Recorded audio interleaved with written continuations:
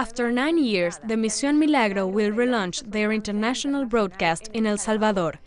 The humanitarian initiative to return the power of eyesight to those with limited economic resources that was driven by the leader of the Bolivarian Revolution, Hugo Chavez, is now led by his daughter Rosa Virginia. Let's see.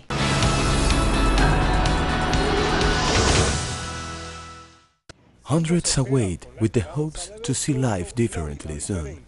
They come from the most humble locations in El Salvador. Most of them have lost their visual acumen. They shy away from light, or the colors seem altered. The ophthalmologist came from Venezuela to confront the #1 cause behind blindness caused by aging. Estamos brindando nuestro grano de arena en lo que sea necesario. Estamos a las órdenes de nuestros hermanos salvadoreños. Cataracts that are as inevitable as wrinkles in the skin will be able to be reversed thanks to the international Milagro operation. The humanitarian program is free, and it includes air transport to Venezuela, personalized assistance, and recovery checkups. Los amamos. Arriba, Venezuela. There have been 70 flights since 2006 that have brought more than 6,000 patients to Venezuela. For most of them, the procedure of treating the cataracts and placing the intraocular lens will have cost nearly $1,000.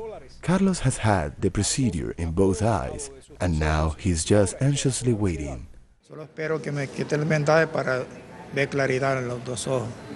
Gracias a Dios, pues, el comandante Chávez, que ha hecho lo posible para todos los salvadoreños, y también Misión Milagro, que está siempre pendiente de nosotros. The medical procedures also treat other visual pathologies, like pterygium, also known as growth conjunctiva. This initiative is one of the humanitarian projects that are characteristic of the Bolivarian Alliance for the People of America, led by Venezuela and Cuba. Gracias a mi Diosito y gracias también al presidente que él removió esto para que la hija quedara de encargada.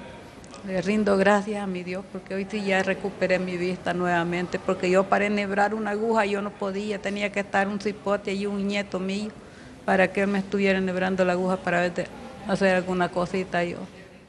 The Milagro operation has given their sight back to 3 million people from almost 20 Latin American and Caribbean countries. The Solidary mission has been extended to Asia and Africa. Rolando Segura, Telesur, Caracas, Venezuela. In our Do-It-Yourself section, we will learn how to react into risky situations. Cramps underwater and choking. Let's see.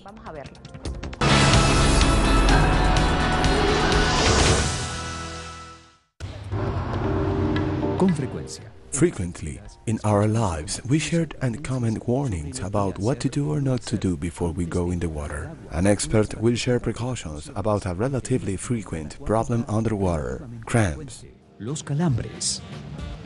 Son muchas las actividades que se pueden realizar en el agua, muchas actividades lúdicas, jugar a la pelota, nadar, muchos juegos se pueden dar, muchas actividades recreativas adentro del agua.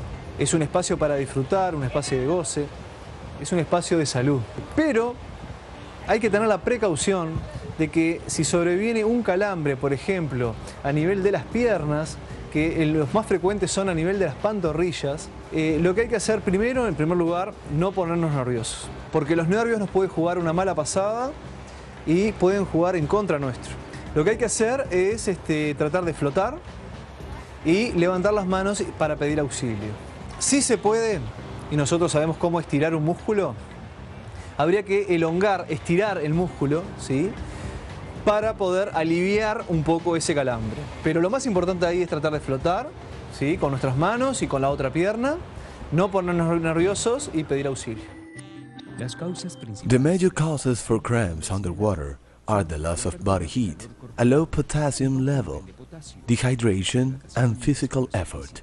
To prevent them, you should train your body, eat a lot of fruits, especially bananas, which are a high potassium source, vegetables, whole cereals, and drinking 2 or 3 liters of water daily.